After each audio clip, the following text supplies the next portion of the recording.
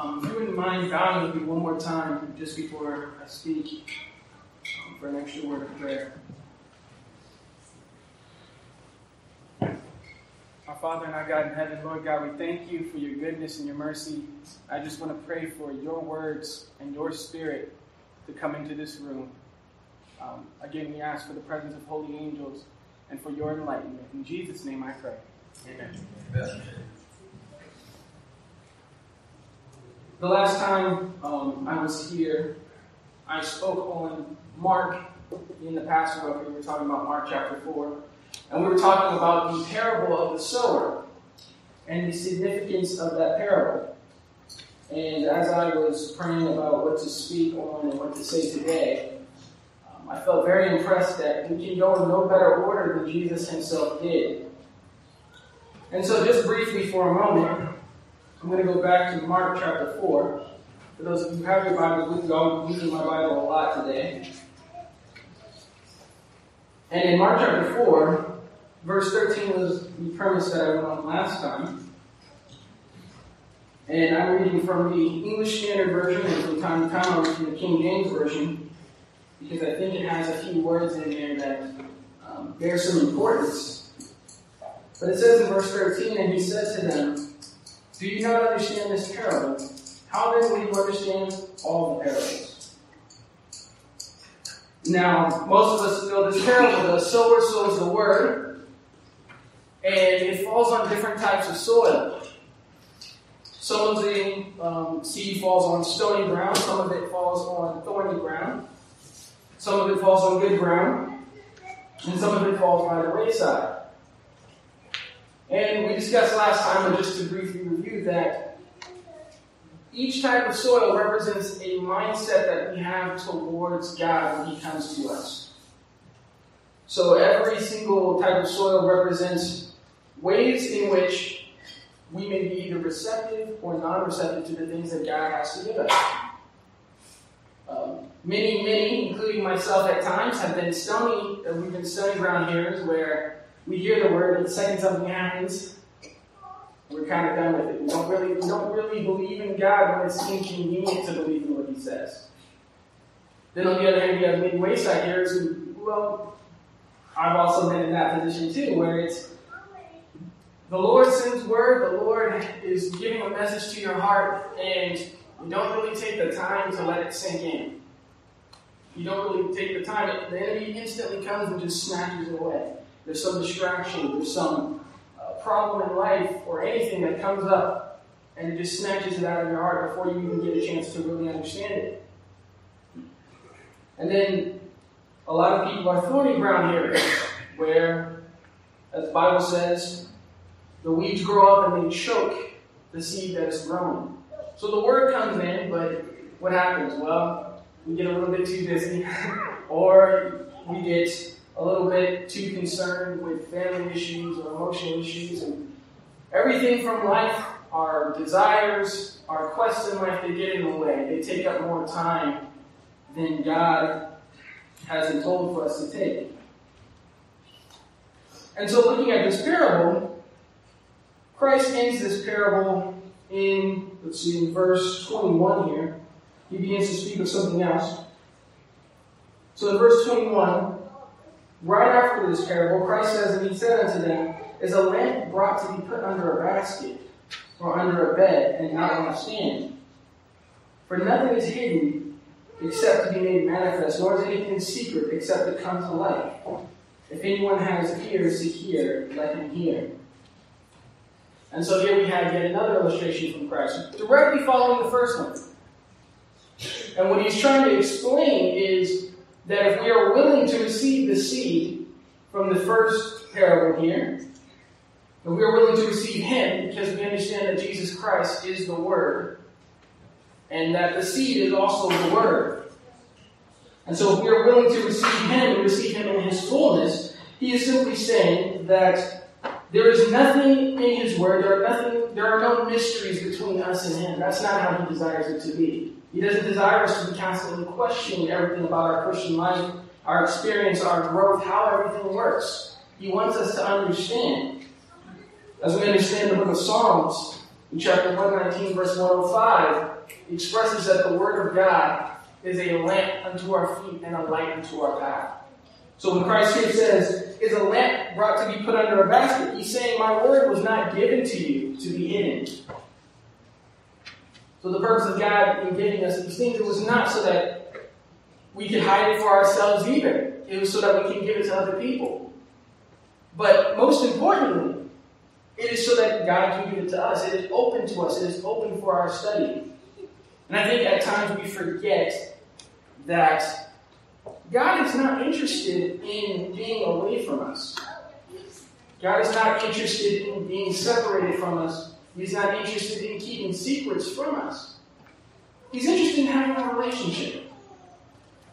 And we understand relationships don't happen overnight, but he's interested in developing that relationship and spending time with us so that it can grow. So just following this, he says at the very end, if anyone has ears to hear, let him hear. I always found this really interesting.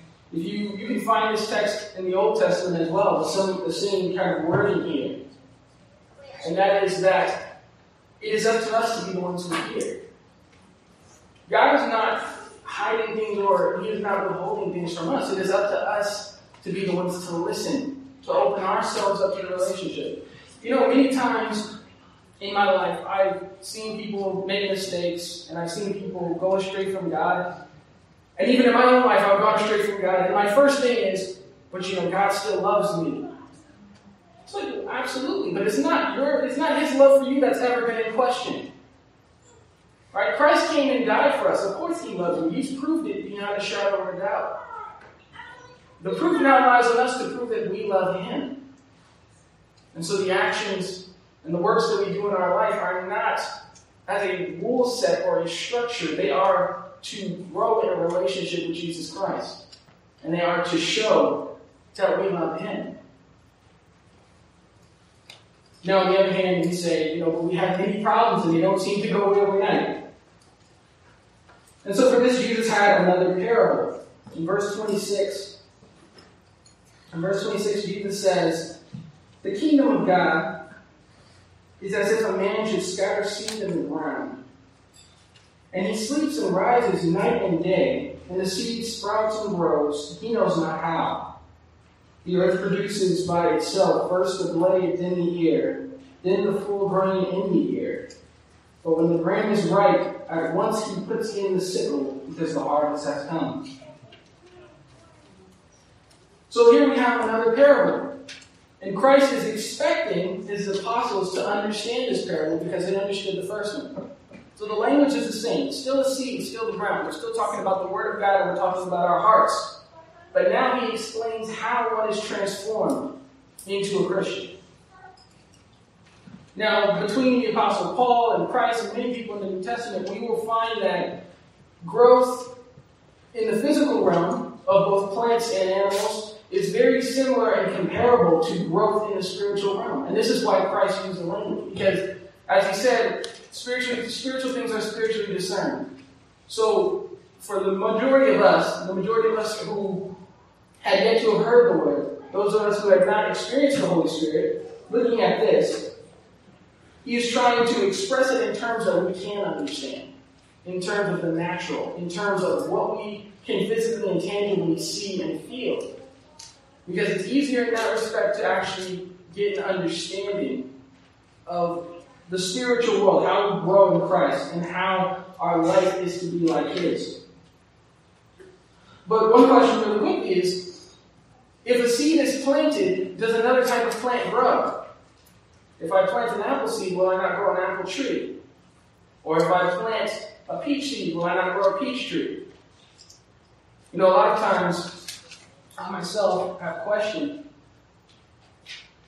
the legitimacy of my relationship with Christ and worried and been on and off because of what is showing up in my life, the different aspects, the characteristics, the traits, the habits. But here's the truth. The truth is, in this text, God only gave us really one word, and that was to be receptive. Because the seed will produce of itself. The Bible says here, that the person who planted the seed does not know how it grows. So when we're looking to ourselves in our spiritual life, we often hurt ourselves in many ways because we forget to realize that the seed grows of its own accord. If we are receptive, if we are truly good ground, the life that Christ wants for you will grow up. But in some respects, I believe you probably don't really believe that. I know at times I haven't. And that results in not being good ground. It results in the fruit not showing forth. And so instead of running to God, we become afraid. We fear that God wants to punish us, that God wants to judge us. And oftentimes we mistake the voice of judgment and the voice of guilt for the voice of God. As we go from day to day, we make a mistake and we beat ourselves half to death for it. But in reality, is that the voice of God? No. Jesus Christ said that another comforter would come. He said that the Holy Spirit was a comforter. And when he said another, he was implying that he himself was a comforter. Now, at times I understand many of the things he said, calling people snakes and white sepulchres and so on and so forth might not exactly sound like comfort. But this is who he said he was. And I don't think we oftentimes don't really understand that. It's easier, again, to compare the relationship of a parent and a child to the relationship with Christ and us. And the reason why it's so simple and so easy is because quite often I think that we take God's parenting as him not loving us. Quite often the situations and circumstances that God is allowing for our benefit, for our good, for our growth, we take these things and we misconstrue them. Not of our own accord. We understand that there is an enemy who has the highest desire of doing these things. However, the Christian life should be a life of faith. It should be a life that allows us to trust God as our Father. A lot of times it's interesting. I've always thought about the Father, Son, and Holy Ghost. And a lot of times we think of our Heavenly Father as being the kind of overlord. Right? In one of the King James verses, it says that we consider him to be austere. Right? Harsh, critical, kind of overbearing. Doesn't have a smile. And we forget that it is not the Father who judges us. The Bible says that Jesus is the one who has been given authority to judge us. We also forget that when we look at the life of Christ, he said that he did no works of his own, but that the works he did came from his Father. And so oftentimes I think we forget that the Holy Spirit also reflects Jesus Christ. He said that he would tell you of me. So a lot of times we insult him. We say, man, I wish I could just have a conversation with Jesus today. I wish I could have sat there and heard his words. Meanwhile, the Holy Spirit is sitting there and he's in the corner almost chuckling, going, what am I? What do you think of me? We read these texts and very often we've been critical. We hear the words, grieve the Holy Spirit. And we think, unpardonable sin. We're going, this is where we're going. There's heaven and there's hell. If you grieve the Holy Spirit, then we know where we're going. But the problem with that is that you can't grieve someone that does not care about you. I once heard a minister say that. He said, grieved is a love term. The Holy Spirit wants to draw near. He wants to be with you. He wants to be in you. And so this parable, though it looks simple on its face, is possibly one of the hardest lessons for the Christian to learn. Because the lesson here is, very clearly it says, he knows not how. You won't know. And you may not always see the fruit of a Christian life. Not immediately. It takes time for a plant to grow. But if we remain receptive to the Word of God, if we remain receptive, we know that the seed will grow.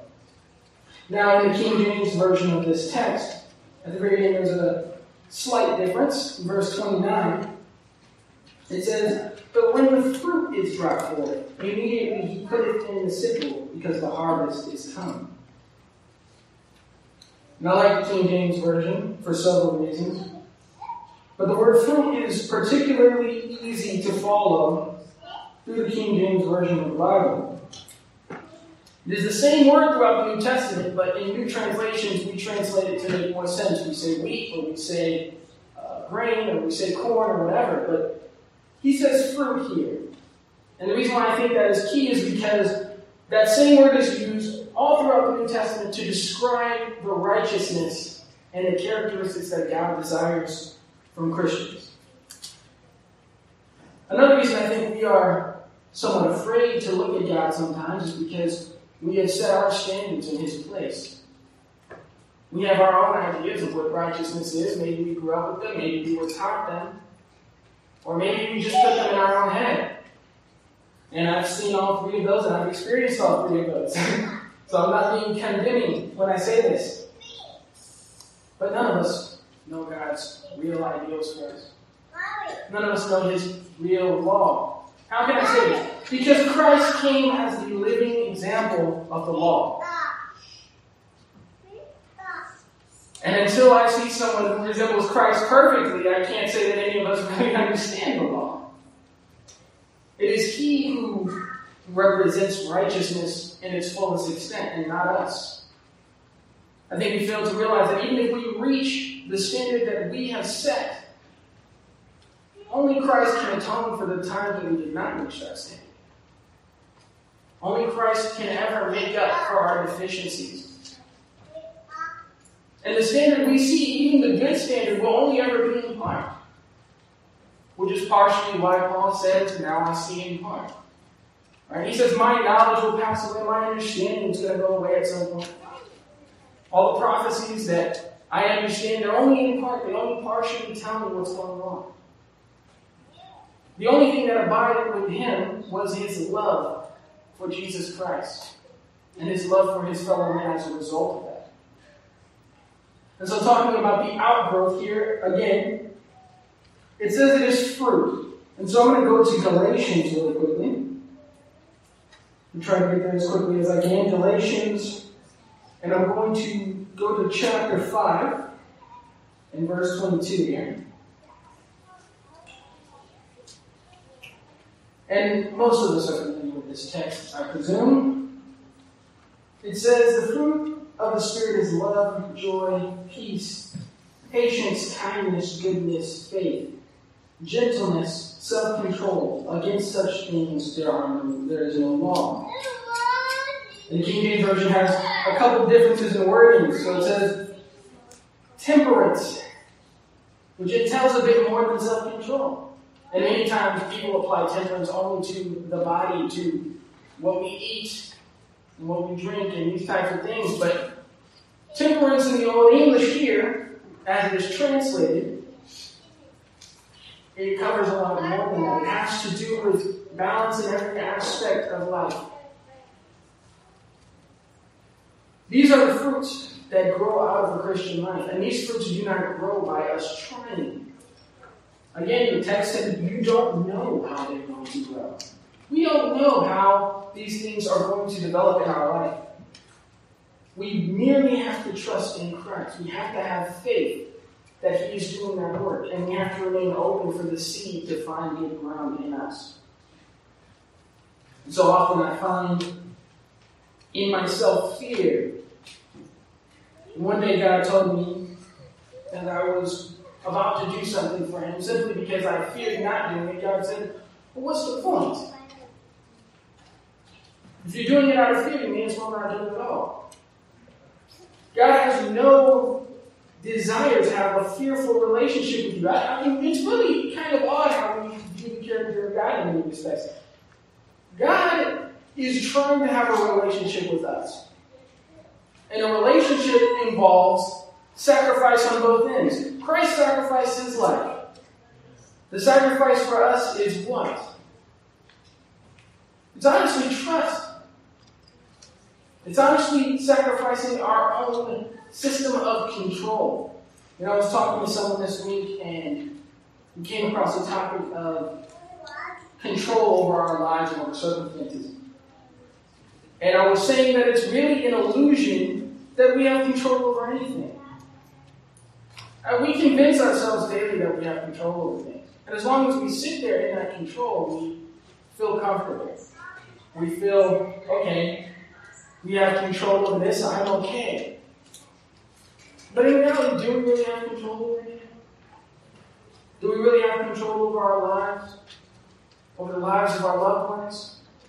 Over our relationships? Control is an illusion. Only God has control over everything.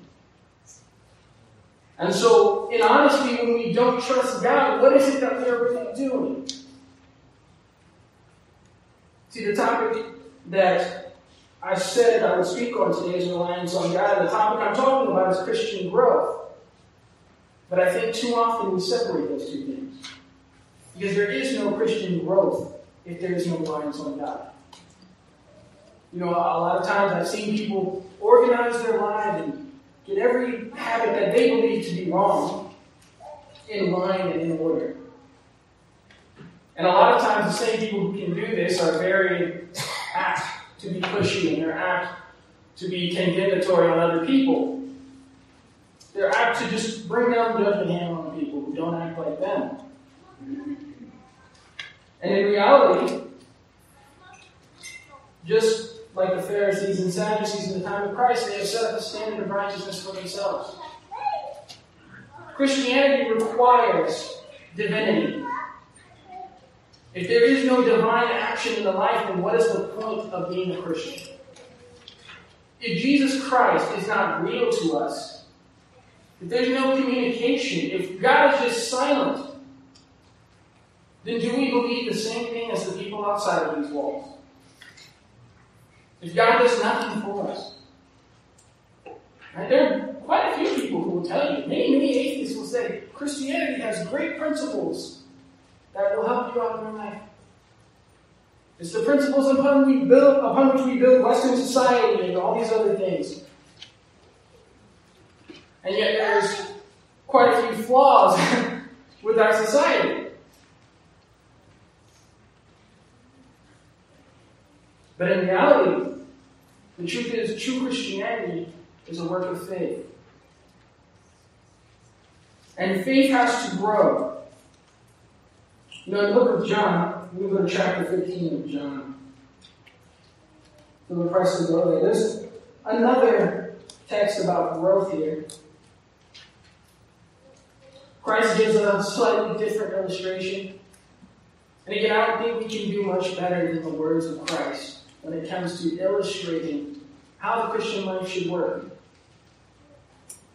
John 15. I am the true vine, and my Father is the vine dresser. Every branch in me that does not bear fruit, he takes away. And every branch that does bear fruit, he prunes, that it may bear more fruit. And here we have the concept, a few different concepts here. Again, you could go for hours on these parables. You could go in different directions. You could talk about growth. You could talk about what the seed is. And you would find that these concepts are tied all throughout the Bible. God was giving, through Jesus Christ, God was giving everything that he has stored up for thousands of years at this point. And he was giving it all in short sentences. But here he says a few interesting things. First off, he says, every branch that does bear fruit, he prunes that it may bear more fruit. What does this mean? This means that you may not see all of the fruits of a Christian life in one day. This means that there may be times where you have to go through some difficult situations so that God can produce more of these traits. When we read the fruit of the Spirit, we seldom get uncomfortable, but I think many of us maybe should. That discomfort should send us to a reliance on God. It should send us to him, to trust in him. Again, this text says, he prunes that it may bear more fruit. Already you are clean because of the word that I have spoken to you. Abide in me, and I in you. As the branch cannot bear fruit of itself unless it abides in the vine, neither can you unless you abide in me. That's an interesting phrase. Someone, I I can't remember who, but someone got up here a number of weeks ago and they preached about this text. They spoke about this text, John 15. Does that sound like the words of someone who's trying to condemn you? Does it sound like the words of someone who's willing to cast you out? I know a lot of black people will go straight to that part of the text. Every branch that doesn't bear fruit, he throws it out. Well, why do you think? It's because it's not abiding. It's not because it's not bearing fruit. The fruit is a symptom of growth. Very oftentimes, again, we look to ourselves for this growth, but we really need to be looking to our connection to Christ. Because our growth we can't control. We can only control the one aspect. We are the soil. We can control that one thing. And in this text, we can control only the abiding. And so the question is, how hard is it for us to spend time with Christ? You know, a lot of us, I think we're going to get into heaven by our works, or maybe by the little good that we have in us, or by, we just think we're going to slide by some way. But in all reality, there's only one way we're going to get to heaven, and that is by knowing Christ and by loving Christ. You see, it is His Father's house that we are going to. And I know of no good father who would allow someone into his home who hated his son. And so it is our love for Him. It is our love for Him that is in question. It is our love for Him that will show, in the end, whether or not He knows us, whether or not He will receive us. We're talking about the most compassionate and loving God. If you've ever heard some of the stories of the other gods, you'll understand what I mean. If you look at the old South American culture and you look at the old Incan and Mayan cultures, you will see their gods were not exactly kind. The sacrifice of children was common. Human sacrifice and blood ritual were very common in many religions across the globe. The ancient Greeks and the ancient Romans did all sorts of vile things in ceremonies to their gods. There's only one God who says, look, all I want is a relationship with you. And sometimes we need to realize that God is knocking. You know, in the book of Revelation, He's sitting there knocking at the door of our hearts. A lot of times we've read the text to the Laodiceans. It says, you are poor, wretched, miserable, blind, and naked. And we say, well, that's just great. But what is He really saying? See, it's not a full stop at the end of that. He said, I counsel you to buy from these things. If you read the other chapters in the Bible, you will find that it is without money and without Christ that you gain these things. Christ is a rich man trying to offer us the things that we have need of. He says, you're poor, take my coat. You're blind, take eye salve. Each need that we have, He is there to supply. It is our job to be receptive. And it is the most difficult job you can have. Trusting God with every aspect of your life, through the difficulties and through the good times. You know, sometimes it's harder. Well, not sometimes. Most of the time it's harder to trust God in the good times than it is in the bad. And sometimes we think, why is God allowing me to go through good times? But maybe He just wants to have a conversation with you. Maybe He hasn't talked to you in a few weeks. Maybe He hasn't talked to you in a month. Maybe He wants you to just see that you need Him. You know, in the book Desire of Ages, Ellen White had an interesting thing to say about Peter when he was walking on the water with Christ. She said that Peter felt his need for Christ on the water, but he never felt the need for Him when he was walking on dry land. He never realized that he had an equal need in both senses. Christianity, as it is so titled, is the religion of Christ. And what is Christianity in a Christless heart? What is Christianity if there is no Christ, if there is no love of God, if there is no relationship with God? Is Christianity even a thing? As we behold Christ, as we abide in Him, we will find that we will see fruit. We will find that we will see all these things. The affirmation of our faith today was, I believe, in Psalms 4, which I'm going to go to really quickly. Not the affirmation of faith, I'm sorry. It's called something different at this church. But it's in Psalms chapter 4. I'm going to read that really briefly. I'm going to read the last couple of verses here. Verse 5 says, offer right sacrifices. In the King James it says, offer the sacrifices of righteousness, and put your trust in the Lord. Does there be many that say, who will show us any good? Is that us?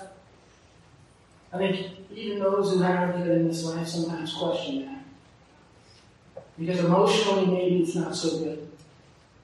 Maybe we're going through mental turmoil. Maybe we're going through situations. And we say, who is going to fix this? When am I going to have peace? And I like the way the King James puts this here. It says, God has put gladness in my heart, more than in the time that their corn and their wine increased. He said, I am gladder now by just trusting in you than in the time when you gave them the things that they were asking for. When you gave them your promise. The last verse, David knew where his safety was. There's actually a story. I'm closing now.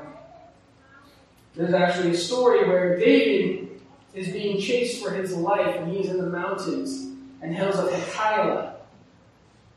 And he's on one side of the mountain, and on the other side of the mountain, just a short distance from him, is the man who wants to kill him. It is the king and all his army. And so his general comes to him and says, what are we going to do about this?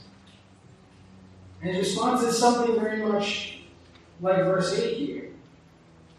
I will both lay me down in peace and sleep, for thou, O Lord, only makest me dwell in safety. See, David, he knew. From years of experience, David knew that he had no control over what Saul was going to do. He had no control over what would happen tomorrow. And so he said, I'm going to sleep. God is the one who controls it anyway. We all know the story of David. He lived a long life, became king, so on and so forth. It's trust that does that.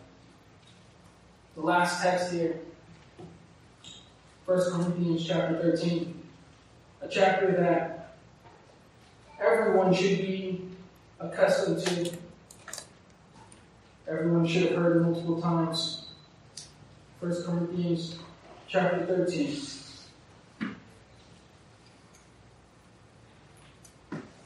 Though I speak with the tongues of men and angels, and have not charity, I am become a sounding brass or a tinkling cymbal.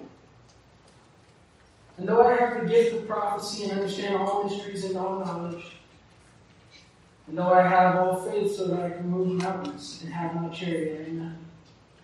Interesting the order that we put these things in our head. I've heard many people say, man, I wish I had the faith to move a mountain. Do we wish that we had charity, not just towards each other, but towards God? That we would give God the benefit of the doubt sometimes. Maybe sometimes we see where God is taking us. We see troubles coming, and we see all these different problems and situations. And maybe sometimes we give God the benefit of the doubt as our Father and say, well, He knows what's about to happen. Charity. It says, and though I bestow all my gifts to feed the poor, and though I give my body to be burned and have not charity, it profits me nothing. There's nothing gained from any of these things. Even a martyr at the stake, it says here, if he has not charity, there's no love in his heart. I remember charity is the outgrowth of trust in Christ. It is the outgrowth of this Christian life we've been talking about this whole time. It's something that happens to you. Remember, there's a God in our religion. There's a God who comes in and He acts, divine intervention, acts on behalf of the Christian. It is a miracle when we are saved. It is a miracle that Christ comes in and changes the life. It's not a simple act. Finishing this text now. Charity suffers long and is kind. In the ESV it says love is patient and kind. But I think we often forget that patience oftentimes means suffering. Oftentimes it means suffering for a long time. So I like the Old English in that sense because being long-suffering or suffering long and being patient, they're similar.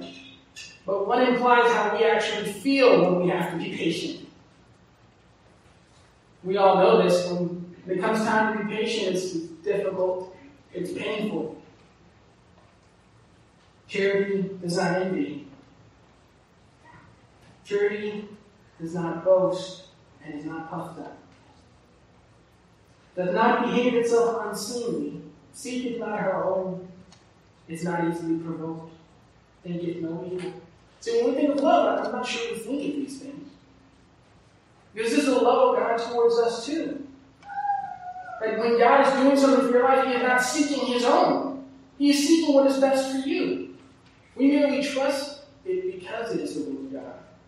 But in reality, the will of God would be your will if you had His knowledge. Rejoices not in iniquity, but rejoices in the truth. Beareth all things, believeth all things, hopeth all things, endureth all things. Charity never fails, but whether there be prophecies, they shall fail. Whether there be tongues, they shall cease, whether there be knowledge, it shall vanish away. For we know in part, and we prophesy in part. Even our knowledge of what is current, our knowledge of everything, our knowledge of God even includes here, because it's His prophecy. I know many people who believe that because they understand all the prophecies and that it's going to mean something. But when Christ called the sheep and the goats, He said, "Where were you when I was in prison?" He said, "Where were you when the poor were around? When you didn't visit them, you didn't visit me." He was saying, "Do you love me? And if you don't, then I never knew you." See, His standard is different than ours. If we read through some of the parables, you will find that. You'll find sometimes it seems unfair because of our own perspectives. You'll find the parable of the man who paid men to work for a day, and at the end of the day, there were some more men who wanted to come by, and he paid them too. The same amount. Wouldn't that be great? You work all day and someone comes around and they get the same payment as you for working an hour. But why is it fair? Because it was God's to give. He's illustrating this story. We are all undeserving. None of them were owed anything except what He promised them. It was His money to give. And it's His grace to give to us. Sometimes I think we feel when we look at certain people like they are undeserving of the grace of God. And that's a huge problem on our behalf.